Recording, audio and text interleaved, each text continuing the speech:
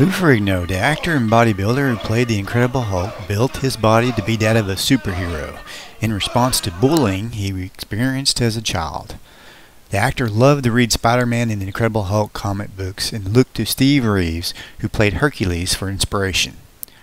Lou would not only play the Hulk, but also end up playing Hercules himself. Anybody that grew up in the 70s and owned a television set knows who Lou Ferrigno is, and so does anybody who ever picked up a muscle magazine back in the day with hopes of becoming their own version of the Incredible Hulk. In this video we talk about the Incredible Hulk, Lou Ferrigno, and stay tuned to later on in the video to find out what real life, superhuman feat of strength Lou performed while working on the Incredible Hulk TV show. Lou was born in Brooklyn, New York in November 9th, 1951. His father was an actual police lieutenant. Now, Ferrigno lost 75 to 80% of his hearing due to ear infections he got as a child, and this condition was diagnosed when he was 3 years old. Hearing loss and his speech impediment caused Ferrigno to be bullied by peers during his childhood, who called him deaf and mute. Now, around this time, he began reading comic books such as Hulk and Spider-Man, and later he said that he was obsessed with power, and he wanted to be strong enough so that he could defend himself. Started weight training at age 13. While Lou is the role model of many of us who lift weights today, his role model was the great Steve Reeves, who played Hercules in the 1950s.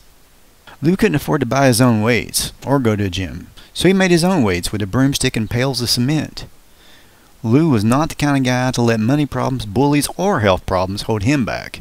The more life threw at Lou, the more determined it would seem that Lou became.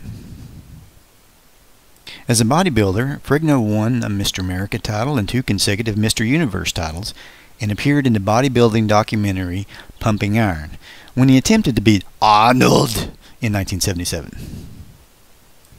Now, during the early days of his bodybuilding career, apparently it didn't pay a whole lot of money, so he was actually having to work a $10 an hour job as a metal worker in a Brooklyn factory, and he did that for 3 years. He didn't like the dangerous work though, and he left after a friend and coworker accidentally cut his hand off. Now, by 1992, Lou had went back into bodybuilding competitions, and he weighed an astounding 315 pounds at a height of 6'5".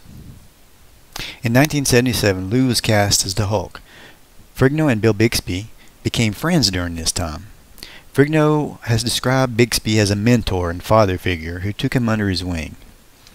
Now, in the scene of the first Hulk TV movie where Lou Ferrigno, as the Hulk, overturns a car down a hill, Lou actually did that, as the effects team weren't able to set it up fast enough for him, and he had been working for hours. It was like 4 o'clock in the morning. He was tired and wet, and he wanted to go home. He was feeling kind of angry, So he just lifted the whole car, overturned it, basically, because the more angry Lou gets, the stronger he gets. In 78 and 79, Ferrigno appeared in Battle of the Network Stars. I wouldn't have wanted to been one of the stars competing against him. In 1983, Ferrigno appeared as John Six in the short-lived medical drama Trauma Center. Interestingly enough, he showed up once on The Fall Guy, starring Lee Majors, as his character from Trauma Center, and once again as himself, doing an Incredible Hulk scene where he actually knocks out Lee Majors' character from the show, Colt Seavers. Now, this would be the closest we ever get to a dream matchup between the Hulk and the $6 Million Man. If you're liking this video so far, please comment, hit that like button, and consider subscribing to our channel. We really need all the help we can get. We love pop culture here, comic books, television shows, movies, and anything else that's fun. Now, Lou Ferrigno would return to the role of the Hulk, bigger than ever, for 3 TV reunion movies: The Incredible Hulk Returns, The Trial of the Incredible Hulk, and The Death of the Incredible Hulk, between 1988 and 1990. Now, there were plans for another installment, but the death of Bill Bixby ended hopes for another Hulk movie. In 1996, Lou returned to the Hulk again. This time he was doing the voice of the Hulk for the Incredible Hulk cartoon series. This series ran for 2 seasons and 21 episodes, and originally ran on the UPN network. Now, I always thought this was neat. He appeared in the sitcom The King of Queens for 20 episodes as himself, with his real-life wife. They played neighbors. Now, one of the running gags in the series is that the neighbors were always fascinated by him. So all the neighbors are like getting on Lou's nerves in the show, right? And Lou, he hates people telling him Hulk jokes, you know, like one example, Doug, played by Kevin James, he gets mad, and Lou attempts to try to calm him down. So Doug responds with that famous line from the opening of The Incredible Hulk, "Don't make me angry.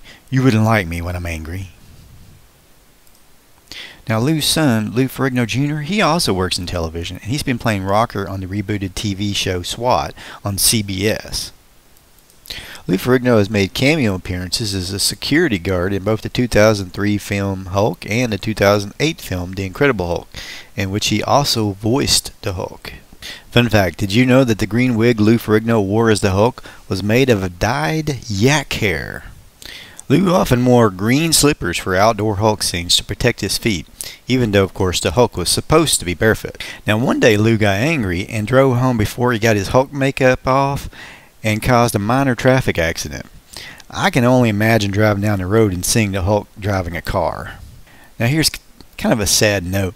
The same day Lou met President Ronald Reagan, he found out the series was canceled on the radio, which of course shocked him as the ratings were still good at the time.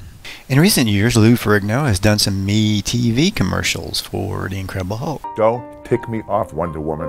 I'm in. Goodbye. Alrighty, that's it for TV Crazy Man today. Now, of course, my real name is Tim Frady, author of several graphic novels like Caveman Comics, The Monkey Monster Man, The Suburbanals, yeah, that's it, and also author of the sci-fi novel series The Time Cruisers. It's all about time travel and adventure. It's really cool. Y'all check it out.